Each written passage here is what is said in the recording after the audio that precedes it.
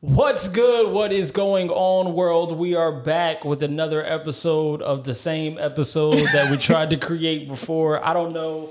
I'm probably going to put that episode in the front of this episode so people could think that they watch an episode and then they like abruptly get cut off and now you seeing us. Like, hey, and we're back.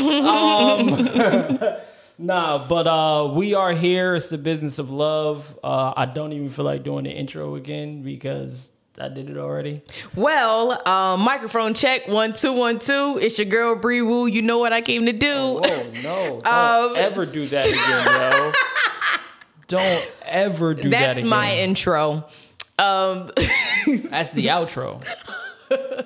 So listen, we are here today. Of course, you know, it's the business of love, so we are busy, but we are making it a duty to remain on schedule and make sure that we keep this content consistent.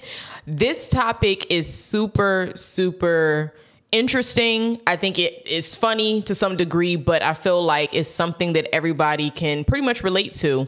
Because at some point, I think everyone has had to fake something, right? So fake it till you make it is the topic. And we are going to dive into two different spaces, both the personal side and also the business side of faking it until you make it. Yes. So what do you want to start with? The last time, right, I started with the quote, which is fake it till you make it, is an English aphorism which suggests that by imitating confidence, competence, and optimistic mindset, a person can actually realize those qualities in their real life and achieve the results they seek. And you said this came out what year? Was this developed or? So no, the saying of fake it till you make it has been dated back to around 1973. Got you. So, and I felt like that was pretty recent for the term, because I could have swore this was something that's been used forever, but 1973, that's still kind of, somewhat new. You know what? I think that that was around the time when mass media really started to have its super influence on people, right, and society. And I think that that's when things started to get a little less real and become really focused on programming, right, like TV programming and kind of like programming us to live by comparison, number one. And then also programming us to desire things that, don't necessarily make a difference in our life, right? I love Oprah and everything that she's done, but I feel like that whole you get a car, you get a car, you get a car kind of made people very unappreciative of the work that it takes to get a car, right? They almost just felt like it was just like, oh, they just giving out cars out here left and right. So, you know what I'm saying? I could get whatever kind of car I want. Not to say that I'm blaming her for that, but I'm just saying that was one of those moments in, TV history that to me kind of stuck out.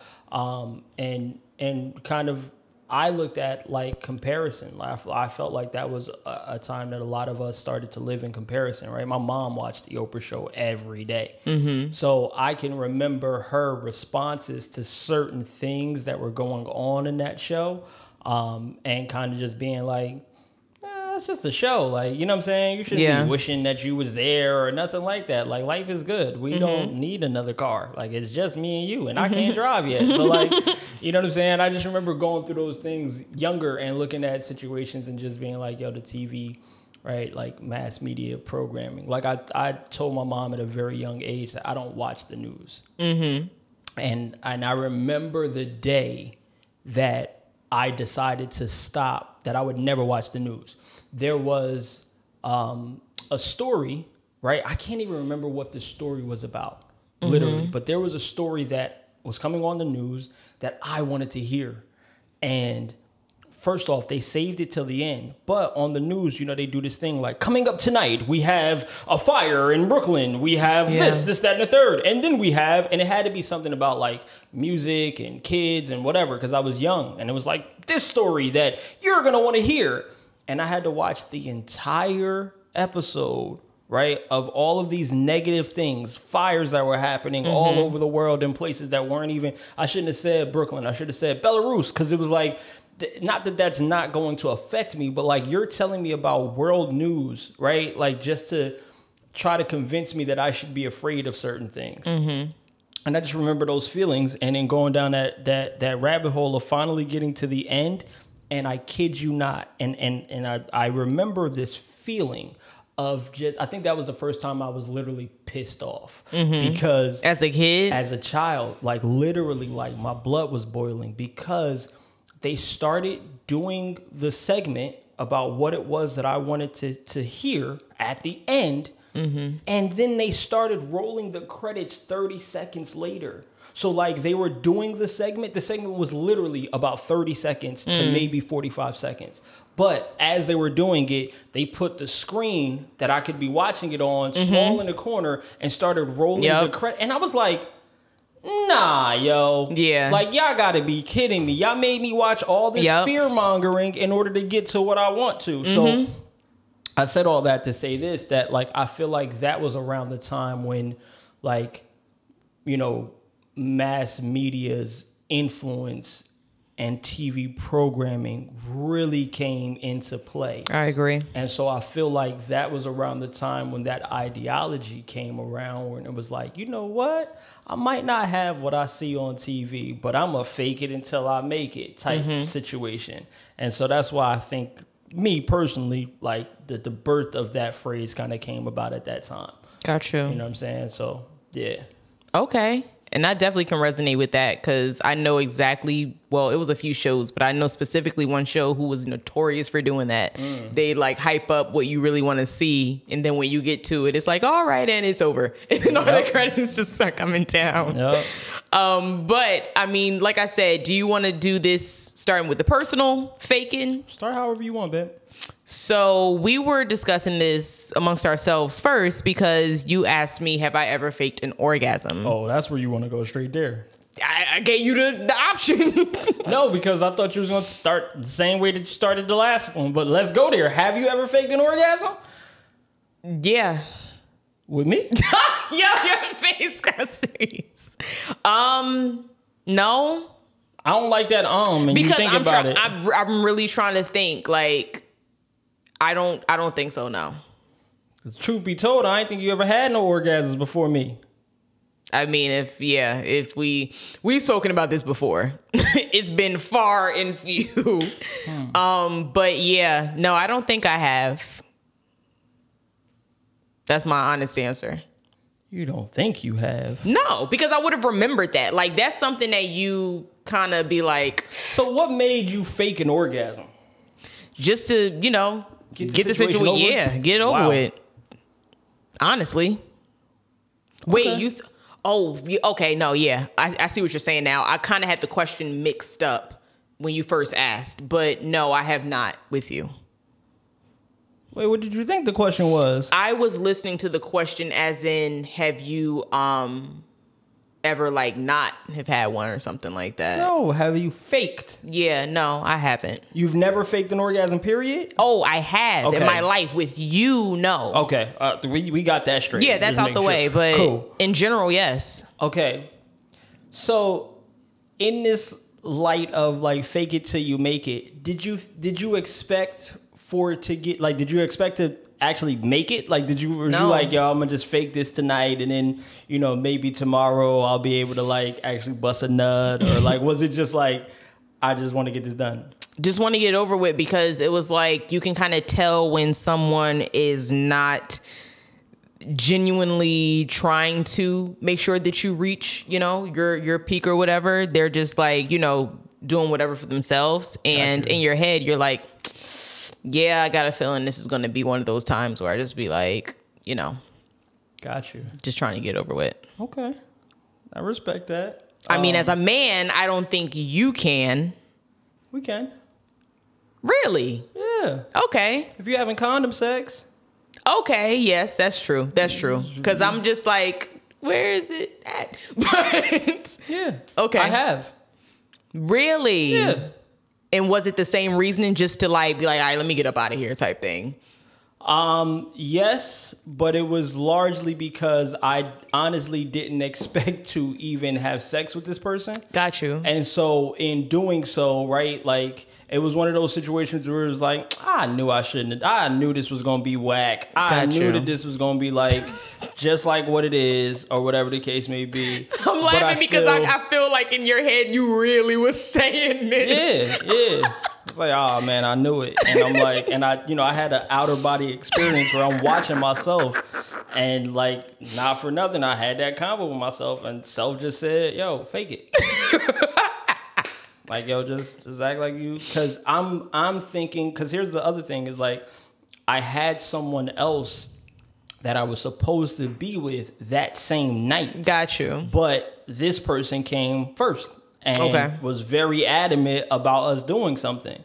And I was like, a younger man, right? Like, you're not going to turn down nothing. That's just being offered to you like I didn't realize the power that I would have had if I would have said no, right? Like, if I'd have said, nah, let's not, whatever. So much power in no. Right. I didn't realize that at the time. And so I went through the means of trying to arouse myself and arouse her and make sure that and it was the thing that like I kind of regret because at the end of it, right? Not at the end of that, but like I said to myself that I wanted to fake it, right? So that I could still have a relationship with this person. Got it. And really I was like, yo, I don't want it to be weird. I'm like, cause if we just have sex and she knows she ain't make me nut, then it's gonna be weird between us. A weird energy. But it was weird because I couldn't not like get over that. Mm-hmm. Like every time I saw her, it was like, you couldn't even really like, couldn't even really do the damn thing. And I went to have sex with someone else the same night. Multiple rounds. Yes. Wow. So was it like a person, like them, or was it just? It was a combination. You mentally got it. No. It was a combination of things. It was mostly her. Got you. It was a combination of things that was just like, okay, this was not where we were supposed to be. But anyway, let's get back on track. Let's talk about business. Yeah. Because that's what we started with in the last version of this episode was business. So now that we've gotten all our personal history info out the way, I brought up the idea in the last, episode that, you deal with a lot of people who fake it, right, until they make it. Do you have any advice for people with doing that? Is that something that's foreseeable, right? Because you've done hiring for some of the top companies in the world, right? Like the Goldmans and the Sanofi, huge pharmaceutical, and the Tory Burches and the this to that, like whoever they are, these are some of the most well-known brands and names and companies in the world, and you've been responsible for the hiring of people to be there. So do you find it beneficial from your perspective for people to fake it until they make it? No, I don't find it beneficial because at some point you have to show what you know and you have to really exhibit those skills that you said you had. And when I was supporting Goldman, there was a lot of people who knew that name would hold so much weight on their resumes that they was like just trying to get in for a little bit, like a few months or maybe a year, and then go to something else or try to get to another position. Got you. And, you put on this face and if I'm asking you a question about, have you been in this type of situation before? Oh yeah, I've been in this situation. What'd you do in the situation? Oh, well, I did this and then a little bit of that. And that's where you can kind of tell that people are like, capping. But I would say, no, it's not conducive to your career growth to fake it, because unless you have a plan, like I said, unless you have a plan where you're like, okay, 3 months I'm going to be in this position, 6 months I'm going to be here. But if you're just doing this to get in and you don't know what that plan looks like, I would not do it. Because you really might be disappointed.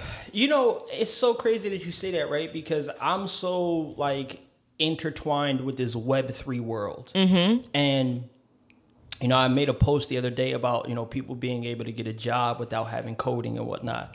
And, I think that I love the fact, one of the reasons why I love this Web3 culture and community is because a lot of the people who are hiring individuals are hiring more so based on your passion for the position than they are your experience. Now, you ain't about to get no top level job, right? They're not about to make you CFO and you like, yeah, I ain't never ran a business before. Like, that's not going to happen. But there's a lot of opportunity in these places and spaces for people who are passionate. Keyword, passion, though. Yeah, but so I think that the you know, to me, faking it till you make it, right, means that you're like getting a job that you're not qualified for, right? Or being in a position that you may not necessarily be qualified for. Yep. Shouts out to Biden. I think he's faking it till he makes it. In all honesty, my opinion, I don't think that he's quite qualified for this role. And so I just feel like, to me, I kind of like that. And like, you know what I'm saying? I don't like the connotation of fake it till you make it, but I love the idea of like believing yourself enough that you know that you can develop the skill set to be here, that you can actually take on whatever comes. Now, it does come with passion. I say, you know, more so obsession, right? Like when you become obsessed with something, I think that supersedes passion. Yeah. And so the people who are obsessed about Web3 are always going to be able to win in this space, right? That's how I was able to gain so much knowledge, was because I became utterly obsessed with it. You know. It's not how much time I spend in spaces learning and whatnot. But so yeah, I'm the type of person where I like to reward that type of thinking. I think that we need more of that in certain spaces, because now you can't do that as a doctor or nothing like that. But in certain spaces, we need people who have not been conditioned to only learn one way or one thing. The other thing that we need is people who do have the capability to learn on the go or on the job, because it doesn't present so much of a rigorous thinking, right? So many times, a lot of these companies end up dying off because they're stuck in this mentality of, if it ain't broke, don't fix it, right? But when you have somebody who's like, quote unquote, faking it until they're making it, or just believing in themselves enough to like get the project done, I think that those people are going to bring in a very new type of perspective. And, you know, in the Bible, I'm not a sayer of the Bible too much, but in the Bible, it says, stay childlike. And I think that when you are faking it until you're making it, it's pretend, right? And we haven't pretended anything in years, right? Like, you stop pretending once you become an adult. And so I love that, because I feel like it brings us back to that nostalgic, you know, era of how we thought. Right? Like, I can use my mind to curate whatever it is that I want to curate in this situation. Now, again, right, the laws of physics and nature are the only real two laws that you need to abide by. So if physically you are incapable, right, then, or just nature says you can't do it, then I get that. But I love that idea of fake it till you make it. I just hate the terminology. Right? It's definitely the terminology that makes it seem like, like, what are you faking? But you need to change it, like, pretend till you get to the end or something like that. Because, for real, because it's like, you know, like, faking it just has that, like, yo, you know you're not it, right? Like, you know you're not it. But, like, pretending is like, you actually believe that.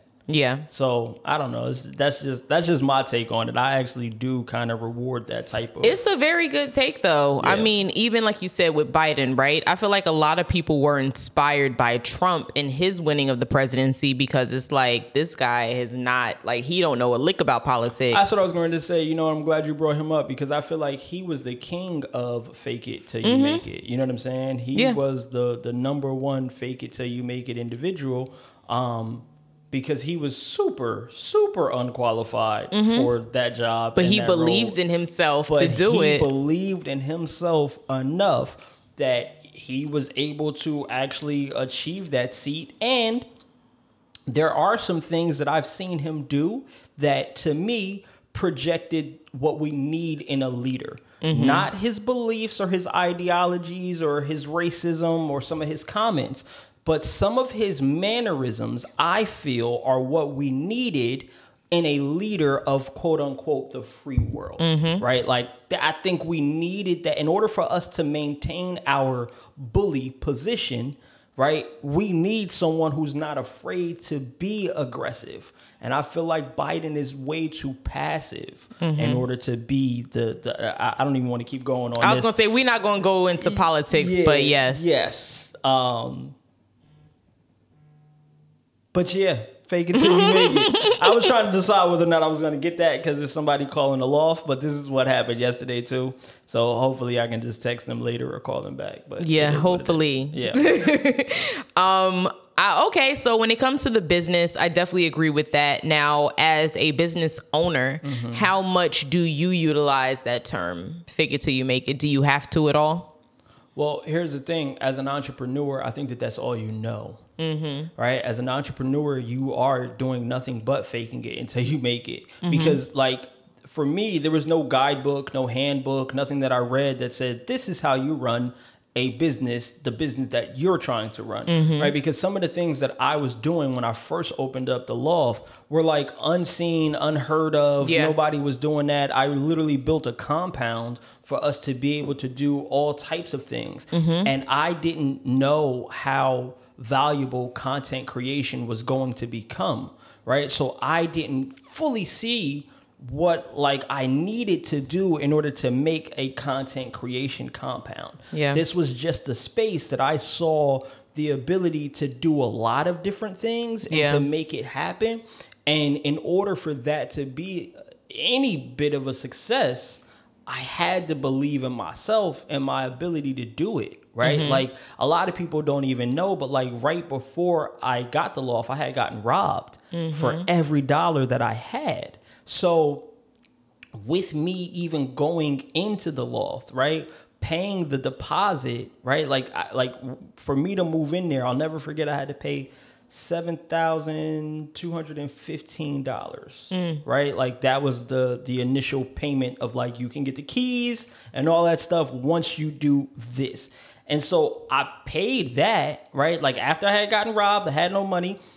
I paid that money and I really didn't have a lot left. Like I didn't have the next month's rent. I didn't have no runway. I didn't have like a budget set for me to buy equipment and stuff. Yeah. I had to figure it out. Like I had to like believe in myself enough. So like until the loft started making money, it was fake. Yeah. It was fake. I was showing people things like I have videos. And I had no idea. Yeah. I'm going to be honest. Like, I think we visited you at the loft your first or second week of being there. And it was just, you wouldn't have thought that had happened to you. Like, it was crazy. It's not something that I talk about. It's not something that I tell a lot of people, but it is something that is the truth and it's part of my story. I'm gonna probably start telling it more because people definitely do need to know and understand that, like, yeah, you can come back from anything, right? And so I'm gonna probably just really tell that whole story at one point. But yeah, I was faking it. Like it was fake. It was me showing people like, hey, I'm gonna have this like this. This is gonna be this room. We're gonna use this. You gave us a whole tour. I'm gonna throw parties in here. I'm gonna set this up like this. And then, you know, as time progressed, I made all of those things happen. Yep. Right. I was there for 4 years, 3 years, 3.5 years, something like that, like 3.5. Because I visited you there. What, 20? It was like 3.5 years. 17. Yeah. Because I didn't renew my lease, and I believe I had a 3-year lease. Got you. So, yeah, that was all I knew was fake it till you make it. But I mean, we can go further even back, right? Like when I decided, like, yo, I'm not gonna work at AT&T no more. I'm gonna just DJ full time. I was faking it. Right? Like, because I wasn't this world-renowned DJ. Like, I wasn't somebody who all the other DJs knew. I remember one of the most influential moments in AT&T was when DJ Camilo walked in. He had no idea who I was. Right. I was behind the counter. I was the guy that was supposed to be helping him. But at the time, he was one of my favorite DJs. He was the guy that, like, if a magician could have came down and said, trade your life with somebody, make me Camilo. Like, that's who I want to be. He's in clubs, he's on the radio, he's killing it, and he's nice at it. Right. And he has this dope personality on the mic. Like, that's where I want to be. Yeah. He walks into the damn store and don't know who I am. And so that influenced me to be like, nah. You was DJing at the time. I was still DJing, but I wasn't this DJ who I became once I quit. Gotcha. I was not well known I wasn't well respected in those spaces. I hadn't been able to lock in with those people. I wasn't opening for people like that. I wasn't doing parties in other cities and whatnot until I decided to take that leap of faith or whatever you want to call it and fake it until I make it. Like, that was exactly what I did. Got you. That was exactly what it was that I did. Got you. I believe that the fake it till you make it model, right, can actually lead to success as long as you believe in yourself enough and if you become obsessed with whatever it is that you're doing. Right. So, and that's the thing. Like, a lot of people tend to just think of the fake it part and not the work that you have to put in while you're faking it. Exactly. Yeah, that's definitely a huge component to it. If I had to say that I have faked it before in a business sense. When I first started blogging and stuff and doing a lot of the Hot 97, whatever, all of that, I was in college and broke. And I was doing the internship at Hot 97, and I was really trying to network as much as possible and, connect.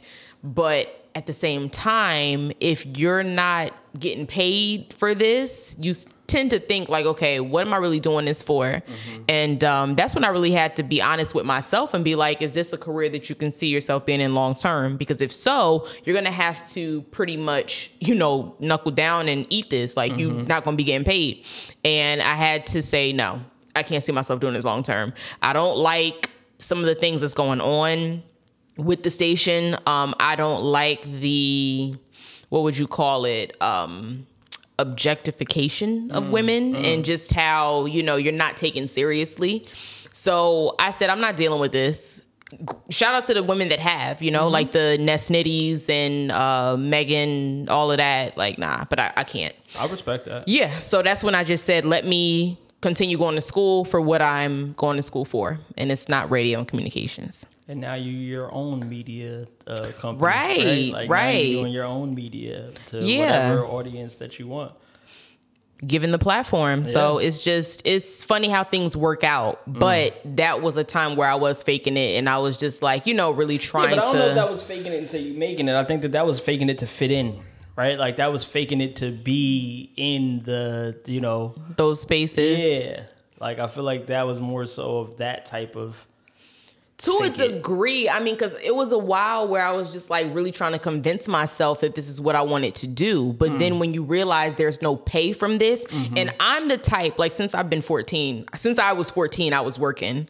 So I was used to having a check coming in of some sort. This was the only time where I had no income coming in. Like, I was probably working part-time or something, but I'm paying my own phone bill. I'm paying gas. Like, I have a car, so it's just, I've always been more advanced when it came to stuff like that. I got you. And I don't like asking people for money. So the radio had to. Since when? You're different. I'm not people, huh? Okay. Ladies, you're a man, that's different. You can ask him for money. But yeah, that was my sign to skedaddle. I get that. I definitely respect that. But yeah, I mean, I think that like in that case, right, I guess I was faking it, right? Like, being at a 9-to-5 type of situation. I don't think that's in the shot, so you good. Okay. If you was doing that for that. Yeah. Yeah, I don't think that's in the shot, you good. Okay. Yeah, I think that I was largely probably faking it by being in the 9-to-5 situations that I was in, because I knew that, right, like, that isn't where I wanted to be long term. I've always known that like I fly to a different, flight pattern than a lot of other people. So I think that, yeah, me too. I might have been faking it until I made it, or until I made up my mind more so, right? Like just being at AT&T for so long was me faking it. Like it was really me faking it of like, this ain't really where I want to be. Were you getting comfortable at some point? I think I definitely did get comfortable when I was at AT&T. The thing that shook me was my brother Mark, his girl at the time. She knew that I was a DJ and really wanted to excel in my career. And, he was my partner. We were like doing events and stuff together. And she said something that was very blunt. And she said it to him. She was like, he's either going to be the guy that works at AT&T and DJs, or he's going to be the DJ that used to work at AT&T. And it was a slap in the face, right? Because here I was thinking, I got a good job. I'm making good money. I'm in the city. I'm enjoying it. I'm happy, whatever. Like, and I DJ on the side, right? But I wasn't really like looking at how much of my own potential I was wasting. And, it always takes a woman to kind of spark that ego-centered, I guess, drive in a man, right? Oftentimes it does take that. And so, right, it slapped my ego in the face hard. And I was just like, oh, nah, nah. Like it took me, I'm not gonna stop. It took me a couple of days to sit with that. It wasn't like I did that the next day and started making a plan. Like, no, it took me a few days to sit with that. And then I got around to being like, all right, how do I exit this place? Right? Like, how do I get out of here? With my dignity still intact, right? Like with, not, jeopardizing relationships. Like, how do I make this leap? How do I get from where I am to, closer to where I want to be?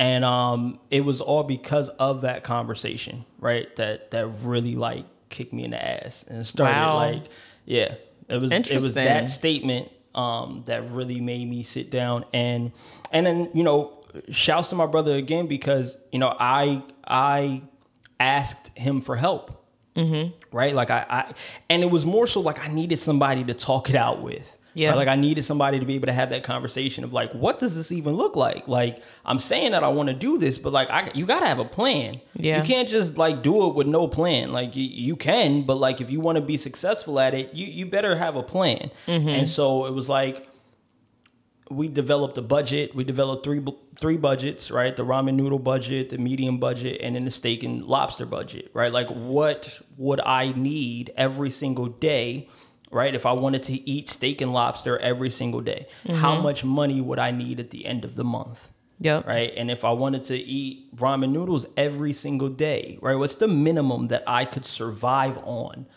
if I take this leap and I don't have this consistent money coming in? And so once I do the math on that, then I know, okay, cool. That just means I need X amount of private gigs a month, X amount of clubs a month, X amount of this, then I know what my goal is, right? Because if you don't have those goals, then you just kind of just winging it, and you really I'm not going to say that you're doomed or you're setting yourself up to fail, but it's a lot less likely that you reach your target if you don't have one.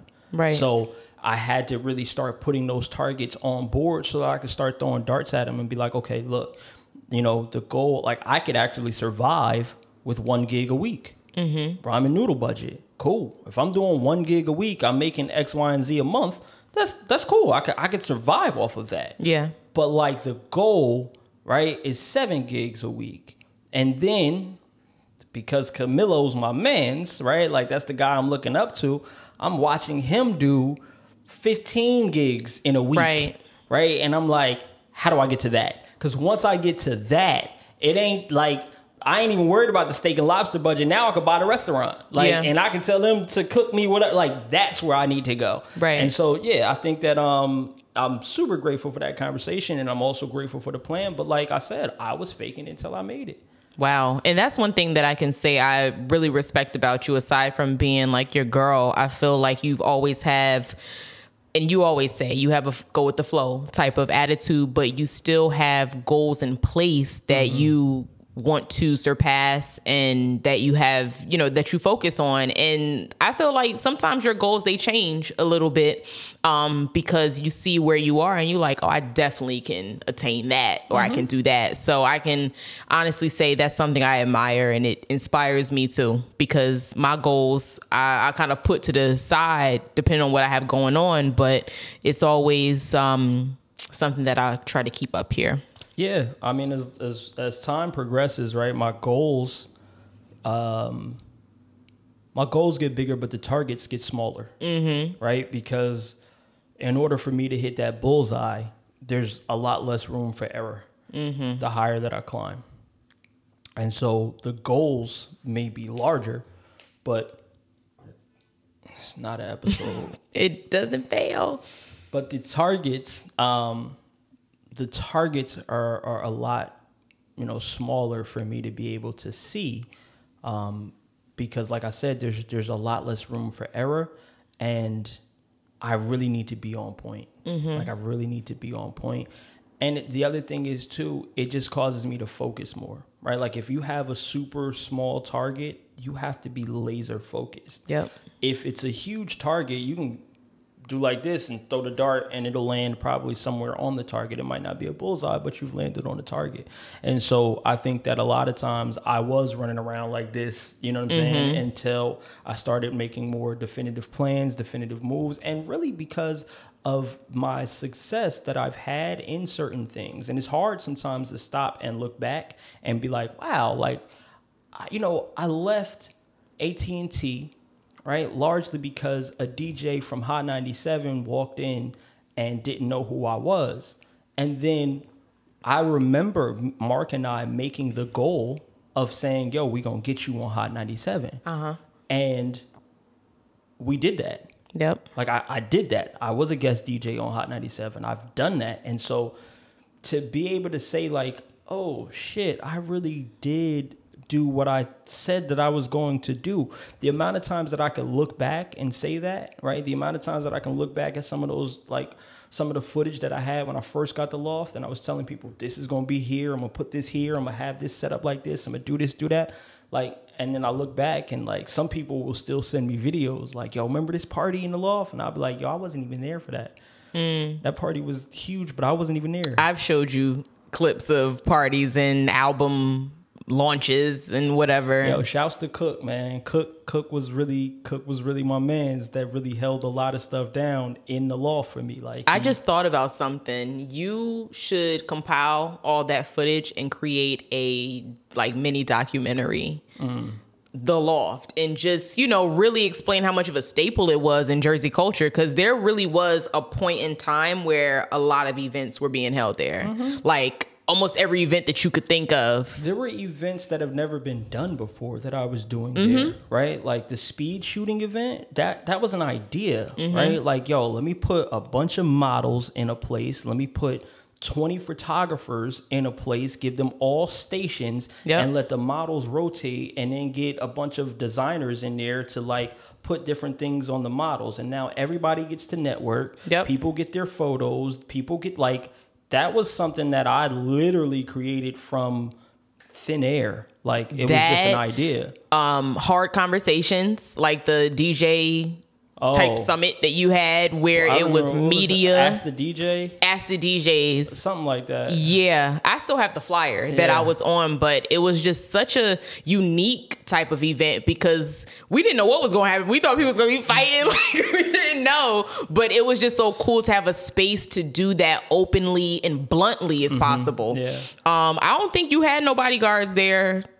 No, for that conversation. I've had security in the building very few times for certain events. That one was not one of them. But to think about it, maybe I probably should have. You know what I'm saying? Nothing went down. Everything was it was respectful. It was a very respectful conversation. I forgot about that event. Like I had completely forgotten about that event. But yeah, some of the events that I've done there were literally things that were, like they've never been duplicated even, right? Like people haven't even done them again to that capacity. So yeah, I definitely could probably do like a documentary about the loft, man. It would be so the idea, right? The concept that I had was I wanted to do a show about the loft based on like how,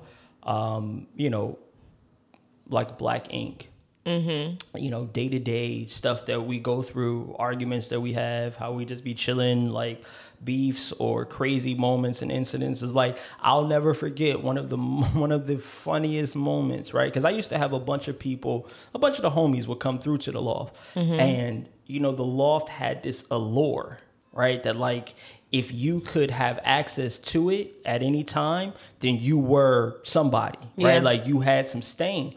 And I'll never forget, somebody brought a female to the loft, and I opened the door for them. Yo, what's good? All right, cool. Oh, nice to meet you. Cool. And there was 2 main rooms, right, that we would kick it in, and we walked into the room that we just were chilling in, right? We had the projector in there. We'd be playing video games, smoking, whatever. Walked them into the room. The young lady walks in the room and looks around and basically said like, oh, I got to go to the bathroom, and left. She pulled the Rick Ross. Wait, why? She realized that there were about 4 dudes in there that she had sexual relations with, and it was uncomfortable for her. Ah, okay. Yeah. Okay, got you. Because I'm like, why'd you leave? Right, but so to me, there were so many different moments that, happened like that. I was like, man, these things need to be documented. You know what I'm saying? Like, these moments need to be, like this is entertainment. Right. Right? Was it something y'all laughed at after? Yeah, because we had to figure it out. What, like 30 minutes went past and she still was going? Nah, it wasn't that long. It was, I think she texted the dude that she was with or whatever. And we was like, yo, like what happened? And you hear a snicker from one guy, and then you hear a laugh from another guy, and they kind of look at each other like, yeah, yeah, like, and then so it was like, all right, let's talk about this. And what I'm saying, and it came out, and we laughed and we had that moment. But I just thought that was something that I could have developed into something because of how, historically, just like every single day there was something that was happening in there. Every single day there was a moment there. Every single day there was something that either I was doing to somebody, like I had the vending machine in there, and people would lose their wallets or their phones, and I would put it in the vending machine. So now you have to buy it back. Like, there were just moments of things that were just happening, and I was like, yo, we could definitely create this and turn this into something. I just didn't have the time, and the building was like, it was decrepit. That building was on its way out. So I just, but I do want to recreate that and make it all happen again. This time, I guess I won't be faking it till I make it. Right. I'll have the knowledge. So, Yeah. I would love to see some reenactments of these moments. I don't know if that's going to happen because I want it to be genuine. Yeah. But let's get back to the fake it till you make it. Let me ask you this. Have you ever been in a relationship where you've had to fake it? Right? Like faking, like hoping that it would get better type stuff. I feel like women are more apt to doing that. Yeah, for sure. But so I would say the last 2 serious relationships that I had, I was faking it to some capacity because I was settling for a situation that I told myself I didn't, like, or I wouldn't go for. So I was faking it solely based on this is a good person. And then in reality, they were faking it because they weren't who they, portrayed themselves to be. Gotcha. So it was just an all around fake situation. Gotcha. Which then made me do some real soul searching and take a break from dating altogether. And then in that time, I realized what my non-negotiables were and what I really was not going to tolerate no matter how nice the person was. Like, for example, and this is problematic to some, but I told myself and friends that moving forward, my next relationship, I'm not going to be with somebody who is just not financially established. And it's not in a gold digger way. It's just, I need to know that, you have that provider mindset and that there's going to be times where I really just don't have to worry about anything. Like I don't, and this is the funniest part. I felt like I had to tap into my masculine energy a lot in those previous relationships. And now that I'm fully tapped into, you know, my feminine energy, I'm like, oh, I'm not going back to that. Like, it's just not something that I should have to deal with as a woman, especially a woman who brings a good amount of things to the table.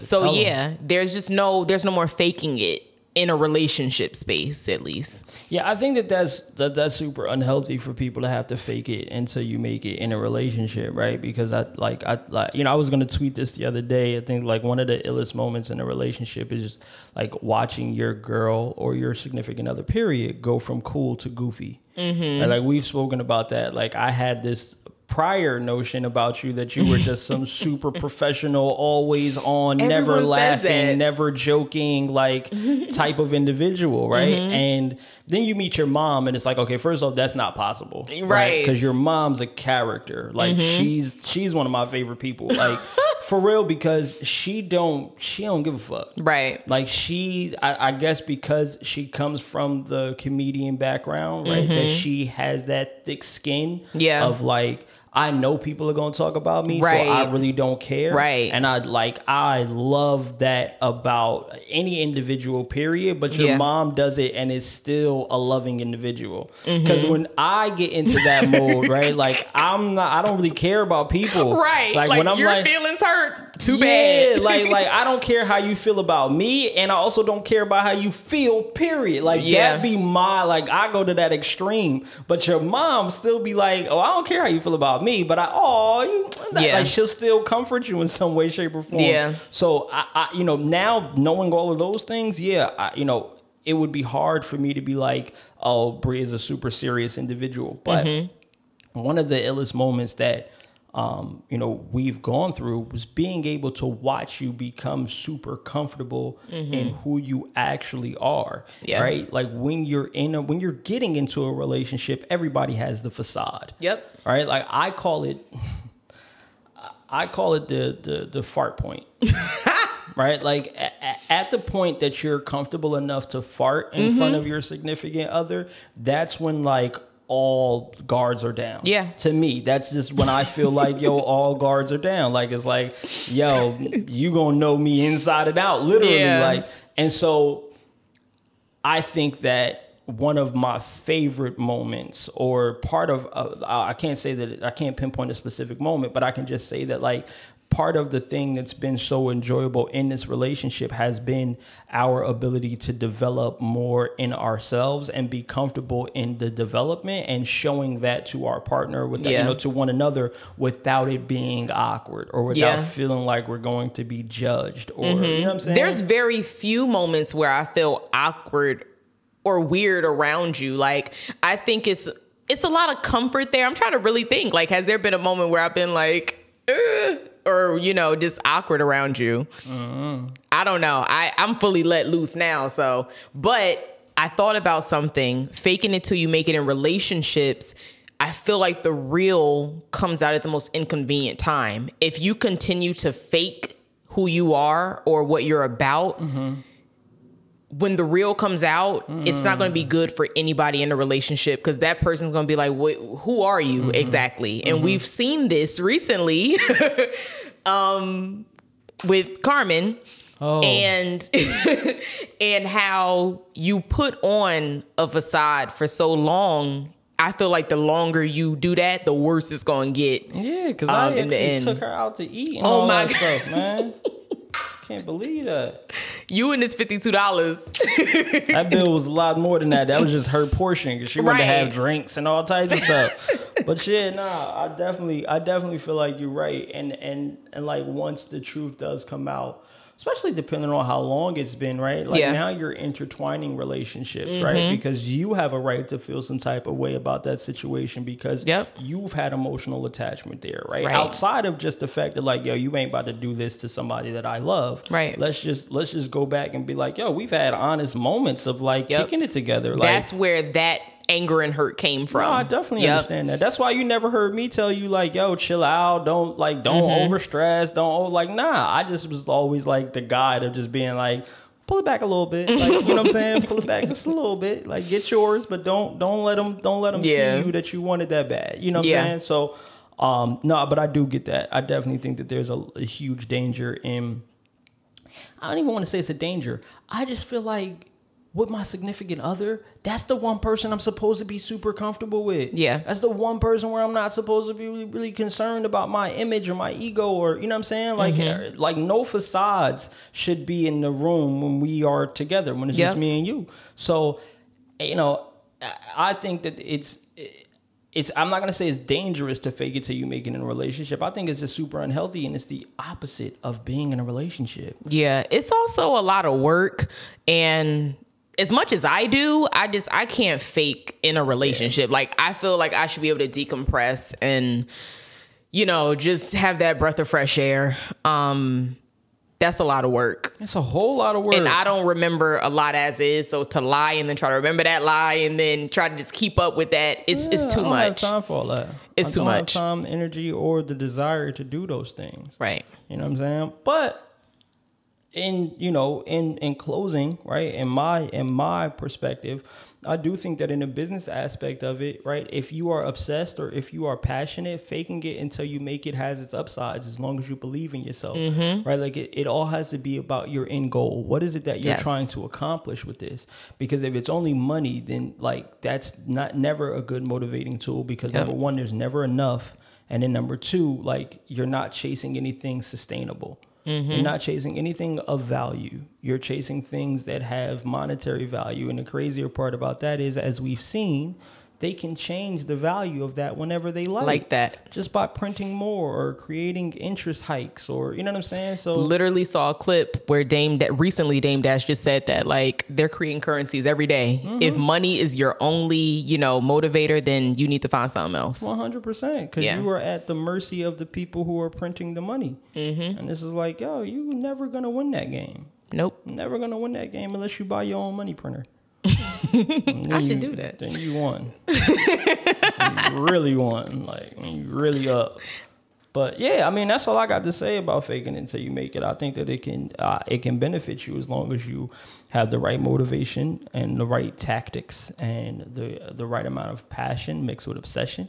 I think that faking it until you make it is the definition of entrepreneurship. Right? Like, entrepreneurs will jump off a cliff and build an airplane on the way down. So like, no, I was never the guy who could run a business. I was never a studio owner until I decided to own a studio, right? Like, I feel that same way about me teaching people stocks. I was never a teacher. I wasn't the guy who was teaching people things. But what I did was I went backwards and I was like, okay, how do I learn? Let me try that.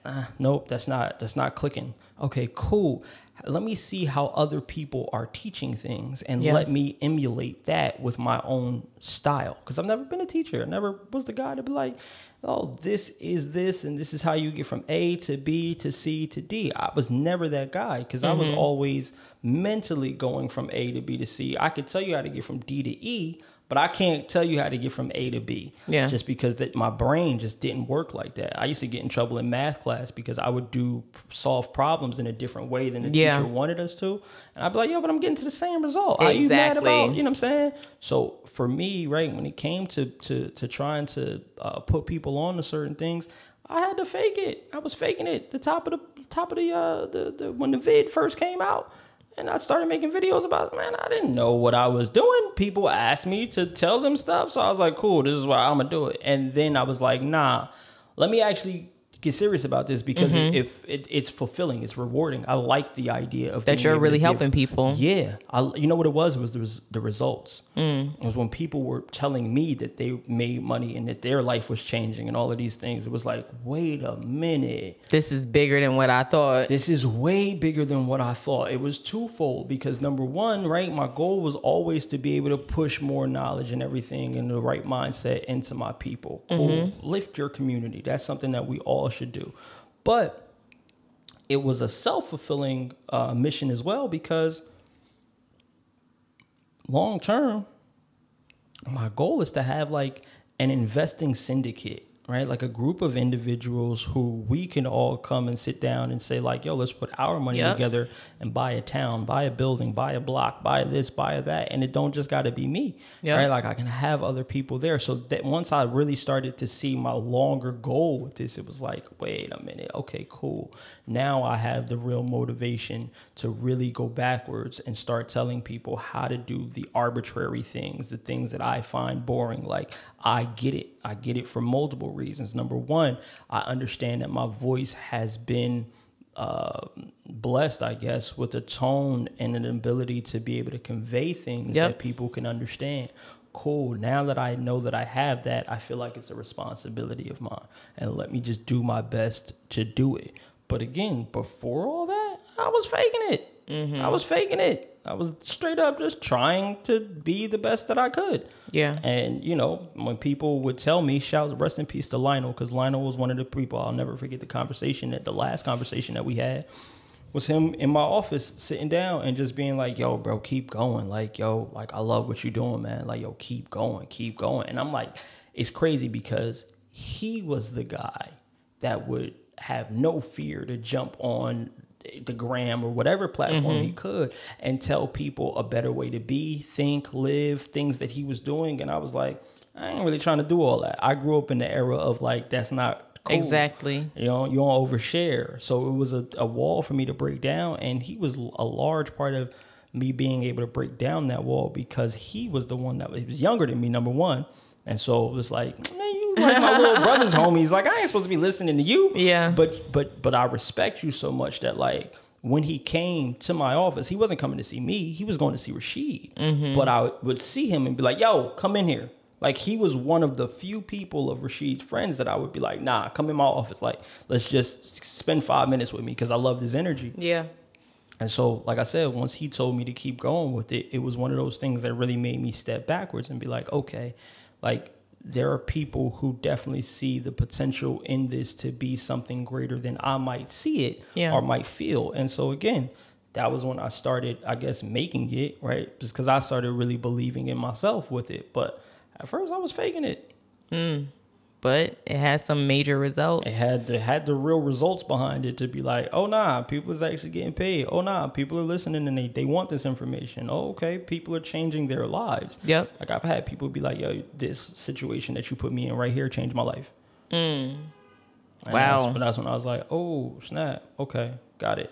Like, it's bigger than me. Yeah, because it's like, yo, you know, you get to a point where you like, oh, you know, I want to change the world, or I want, you know, all of us to be able to be like this. And you realize that, like, yo, as a culture, not to say we're too far gone, but as a culture, one of the large problems that we have is focusing on the now. Yep. And we need to be focusing on the future, right? That's why a lot of people don't invest, because they're so worried about how much money they have now that they're like, I'm not about to put some money away now and then let it grow. I'm not going to plant a seed and hope that it becomes a tree. Like, nah, I'm trying to find the leaves that I can find now. Yeah.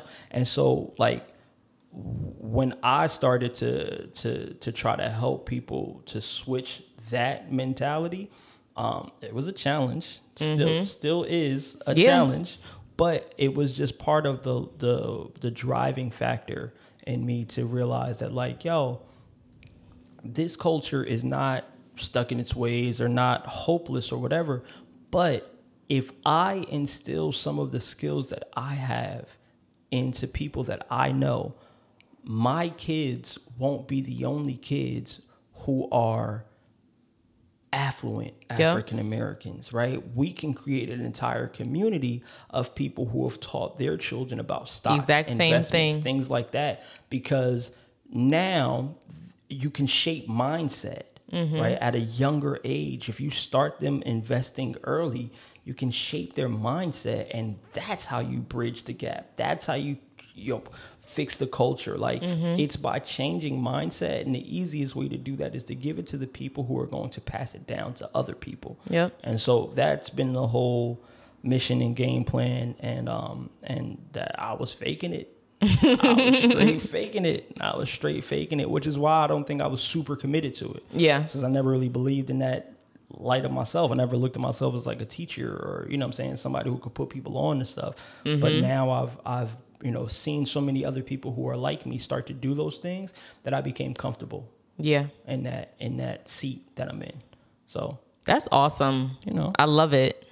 But we want to make sure that you guys, you know, love it as well and tell us. So make sure you're subscribed, comment, and like the video. And of course, share it with others because we want to make sure that this, you know, type of content circulates and we get some engagement beyond Instagram. You do that so well because I be forgetting about trying to instruct everybody to do some stuff. I just be stuck in our conversation. So. No, but that's how you know the convos be good because we really be like sitting here just chatting. But seriously, make sure you guys do all that engagement stuff and we'll keep the content coming. We promise to be consistent. So let's see. I think we got our consistency dates down now. I think we have our ability to say this is what we gonna do and when we gonna do it. So hopefully we can. And we are going to release that unseen episode too. At some point. I'm gonna put it out. What's wrong? Why are you holding it? Listen, we gonna put it out at some point. We have some really dope content coming too. I'm putting it out next week. I don't care what you're talking about. Like, it ain't nothing in it. Like, it's all good. Listen, it's the business of love.